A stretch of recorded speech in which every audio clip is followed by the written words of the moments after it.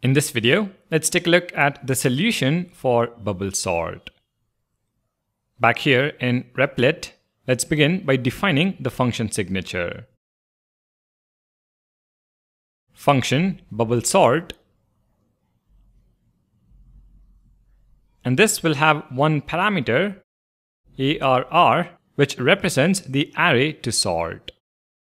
For example, if we have an array of 5 numbers and we pass that array into the bubble sort function and then log that array to the console, we should see the elements sorted in ascending order. Now, what do we know about bubble sort?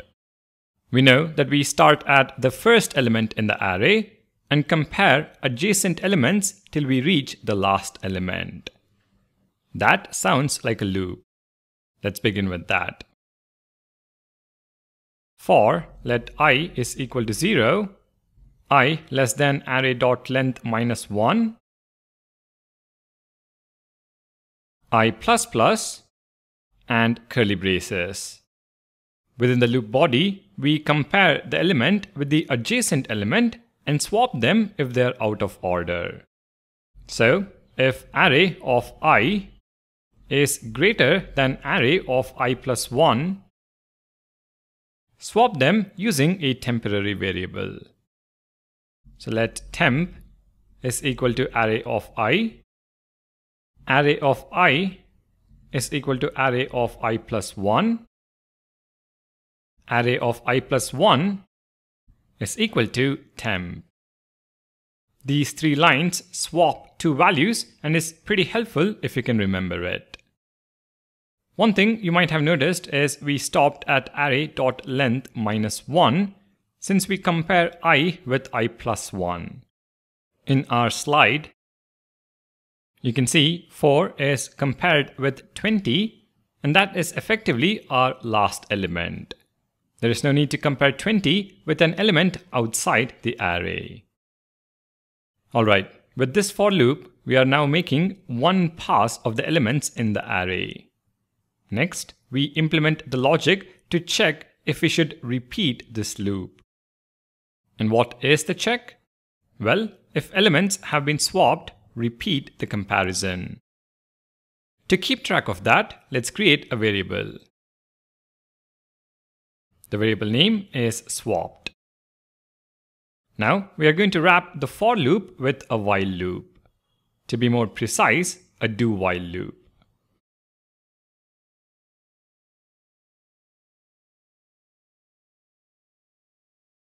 To determine if an array is sorted or not, we have to go through the elements at least once. And that is a perfect use case for a do while loop.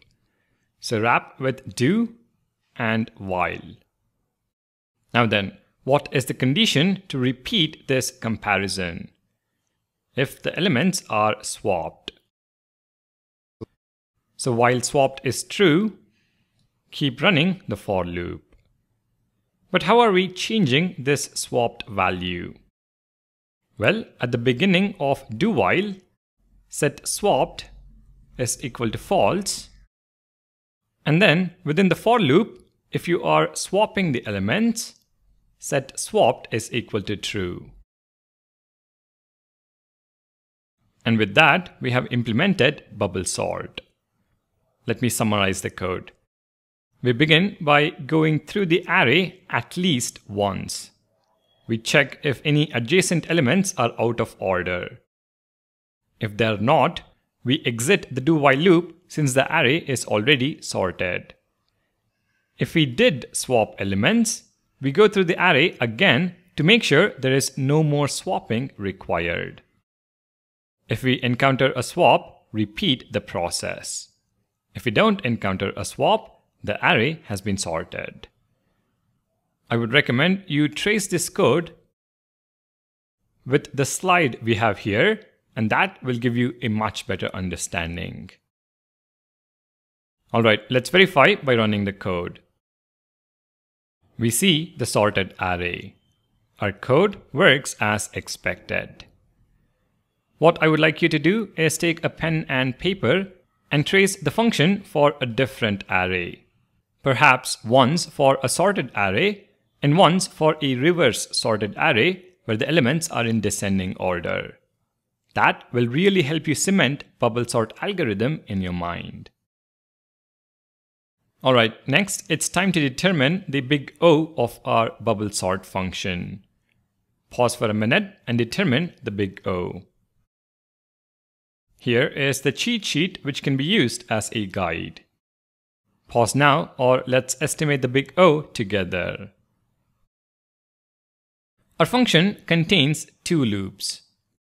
A for loop that is nested inside a do-while loop. From our cheat sheet, it is pretty evident that the big O is quadratic time complexity. Big O is equal to O of n squared. As the number of elements in the array increases, the number of comparison increases by square of the number. Quadratic time complexity isn't great for sorting. But for now, I hope you were able to understand the bubble sort algorithm. Thank you for watching. Make sure to subscribe to the channel and I'll see you in the next video.